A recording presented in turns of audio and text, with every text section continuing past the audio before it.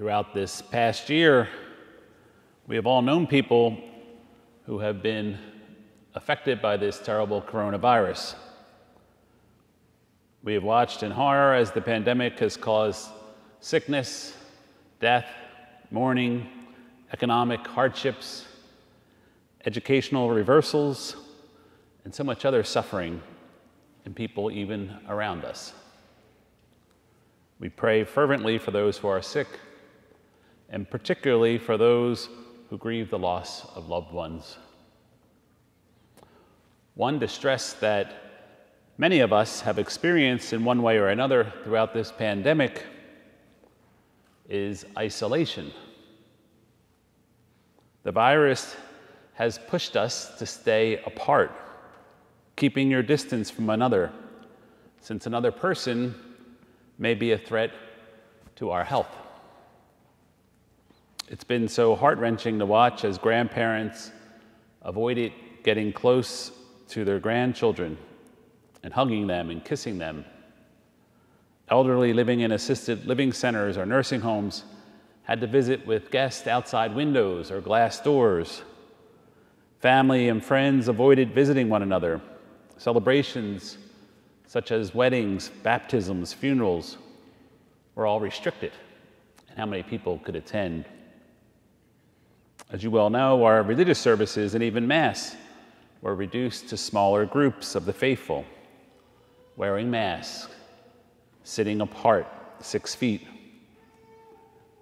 It's been a lonely time for some people, a strange, puzzling, and unnerving time for most. We priests, as you well know, celebrated Mass for limited numbers of people. The priests and deacons sanitized our hands to distribute Holy Communion, and of course, wore masks. Greeting people before and after Mass and the exchanging of the sign of peace was eliminated. And now we come to Holy Week and the Sacred Triduum. We pause and we remember that Jesus will die in isolation, hanging on a cross, mocked, shamed, and all alone. We know that Jesus even felt separated from his Father in heaven. He cries out, my God, why have you forsaken me?" One theologian writes, "In that moment, Jesus embraced more than just our deaths. Jesus made his own the loneliness that we all endure sometimes, and that of tens of millions living today."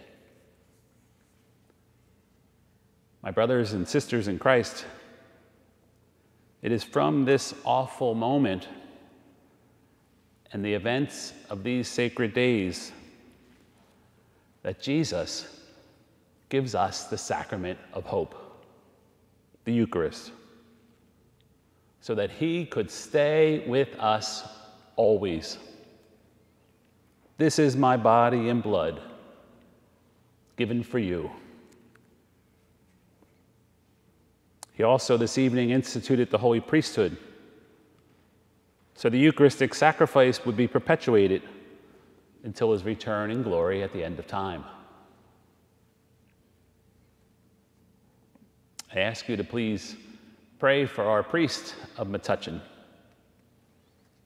Especially this year, I ask you to remember our dear Monsignor Zamorsky, who has so faithfully served this community and our diocese for so many years as he approaches retirement. In addition, pray for our seminarians and for more men to respond to God's call to follow him for service of our local church. The Eucharist defies isolation. Even if we only watch Mass on TV, even if we can't physically receive the Eucharist, Jesus promised not to leave us orphans, ever. No matter what the present pandemic does, no matter what challenges you and I face in life, Holy Thursday reminds us that we are not alone, ever. We live possessed by our Lord Jesus Christ, who gave himself for us so that we could always be with him, now and for eternity. Our hearts are so grateful for this greatest of gifts, the Eucharist, and for the beautiful gift of the priesthood. We thank you, God, for the great love by which you ordained that we could always be comforted, sustained, and strengthened by being with you, present to us in the Eucharist.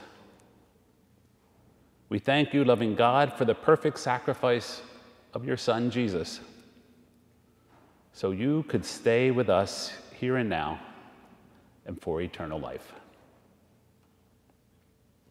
Yes, my brothers and sisters in Christ,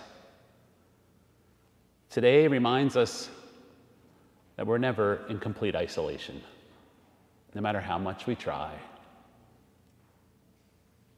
Today reminds us that God awaits us,